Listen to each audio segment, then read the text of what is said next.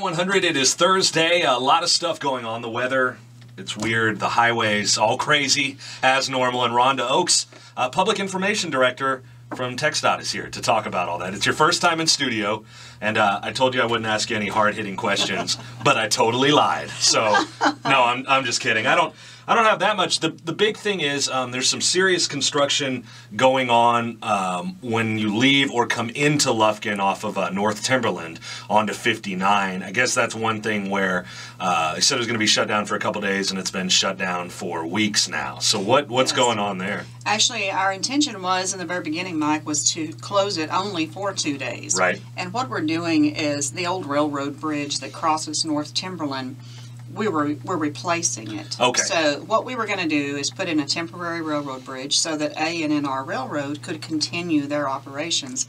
And in doing that, we realized that the clearance is just not there yet for vehicles. So our engineers went back, looked at it, decided it would be best to close it until we do have that new temporary bridge in. And it's closed to all traffic. We're aiming to open it back up to traffic, limited traffic, March the 1st. Okay, I think that's what everybody wants to know. Yes. So March the 1st. That's the goal, to even just be looking for it to be open. So yes. don't think like every day on my way in, for instance, I think, oh, maybe it's open today. But if I know, hey, March 1st, you're just going to have to get used to that detour that's right there. And it really is safer not to allow any vehicles or trucks to try to traverse through that area. And you know, and it's going to be limited once we do open, and maybe we'll get it open before March 1st, who knows. But when we do, there will still be some construction going on. The permanent railroad bridge will be taken out and the new one's being built, but there will be traffic allowed through that area. That's probably good. Time. How many trucks do you think over the years have hit that bridge? Oh man, who knows?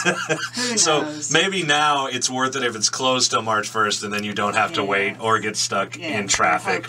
We're hoping. Or in floodwaters. That's pretty much cleared up, right? All the flooding that was down there. We hope. Yeah. Yeah. Well, I guess hope that this will correct some of that as well. I didn't see any water, and it rained quite a few days. And no, have we ever had some flooding this year? So it looked good over there. So that's one big thing. When you go over that area and you're on that new overpass, it just looks like there's so much orange there. It's amazing. So that's pretty much the big thing. But also, is there some widening going on? Is that kind of happened before the train tracks issue? On the loop? Yes. Loop 27, that's really one of our, that's our major project, and the railroad bridge kind of ties into all that. But the loop project is in itself a $58 million project. Wow. So what we're seeing now is the access road, or the feeder road along beside the loop, is being created for those businesses that line the loop. Right. And it'll be so nice for them. And then traffic will be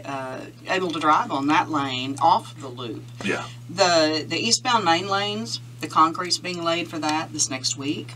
So weather permitting, we're going to see more progress in that area, and we're looking to have that project finished up as well in just the coming months, the next 3 or 4 months. The other thing is, when you drive through there, drive safely. I've seen people hit those barrels and hit, you know, I saw a state trooper going to pick one of them up, and then I saw a car hit it, and I thought, how did you not see what was going on here? And so it's crazy. And, you know, it's a 45-mile-an-hour zone through there, and we can't stress enough to motorists to slow down. And of course, law enforcement watch for them also. Right. But what concerns us is not just the safety of the motorists, but our guys out there working. Yeah, without a doubt. They want to go home at the end of the day, so you know, just slow down and watch for them and let them do their job. So that's the Angelina County side of things, what's going on. Naogdoches, and especially people that work in Lufkin and have to head back to Naogdoches at 5 o'clock. Fortunately, I head back to Naogdoches not at that time, so I avoid a lot of that.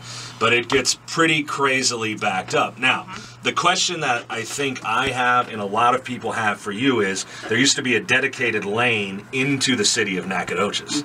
Now, there's not. Now both lanes can turn left, filling it up with 18-wheelers and people that don't know where they're going, which has caused a massive traffic headache. What is the reasoning for that, or when can we expect a through lane? And there will be some changes made. Right. There will be a through lane coming in the next couple of months. Yeah.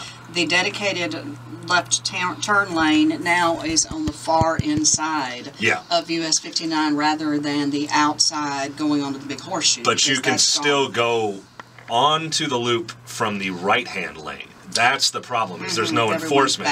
There's a sign that says left-hand lane to Texarkana or whatever, but you can also go toward Texarkana on the loop from the right lane.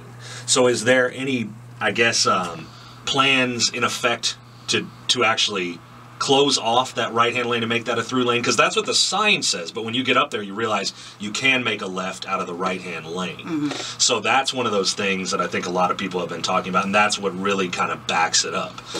And I think they have looked at some definite plans and gone back to the planning stage and say this works better here and let's do this here rather than that. The congestion was really more than what they had anticipated in the beginning, and it has backed up on them every day at certain hours. It is amazing how much traffic goes through there. I mean, that's one thing too that I don't think anybody anticipates until you stop it. Yes, and then also the problem that we had was, you know, so many people that travel through the area are just using Google Maps or using their, you know, their technology inside their vehicle to direct them in the direction they need to go, and those were not updated, and so it's been a struggle for TXDOT to get Google to update their mapping to where they weren't sending people over to that old circle exit over there off of. As updated as those things are, it's not to the... I had some issues in the Woodlands a couple weeks ago trying to figure out where I was going, but it's fairly close. But so there is plans, or there are plans, I should say, to make a dedicated lane to go into the city of Naogdoches for those commuters. So. Oh yes, yes, and then the overall big picture of this whole area, you know, we're getting it widened out. It's going to be a beautiful highway, if you can say a highway will be beautiful, but into the future. And the state they haven't funded this project yet, but you know, Interstate 69. Yes, will be coming in, and there'll be a beautiful flyover over that whole area. That traffic won't be stopping at all. Now is they want to go in. And I don't know if you know this or anybody knows this at this point, but will Interstate 69 now after the Angelina River Bridge, where is that going to go to Naogdoches, hit the loop in Nac, or is that still undecided? Yeah, I think that's still up in the air. See, that's what I mean. I was hoping you had some information that nobody had. I could tell you, but you know, I think those decisions have yet to be finalized. Coming out of Austin, along with the dollars. It's been a long time though. It seems like you know people have been talking about this. And I know that there are growing pains through Naogdoches, through Lufkin, and if you look at the map for I-69, it comes down through the Lufkin district of TXDOT's Lufkin district, our 9 counties, and really impacts most of our 9 counties. Right. Naogdoches and Lufkin being a big part of that. Absolutely. And but to bring all these roadways up to interstate standards, there's obviously some growing pains in these communities. Red tape. A lot of red tape, as I say. We're not used to all this traffic and all this construction, but it is ironing out, it's smoothing out, and these projects will be finished. I used to tell people I moved out of Houston to Naogdoches because there was no traffic and there wasn't construction, and now we're right in it. No, it's not bad. At least everybody's focused on it. And what that means is your community is growing. I know. There's growth there, and that's great. I am a fan. If we could just get that through lane, it would just, I feel like it would smooth a lot of it out. But thank you for coming by, and we hope to see you again. I'm sure there's going to be a lot of stuff going on that we'll have to talk about as far as construction, or when something happens, train tracks get hit again. So we hope that never happens. Thank you for taking the time out of your day, and we will talk to you soon. Thank you.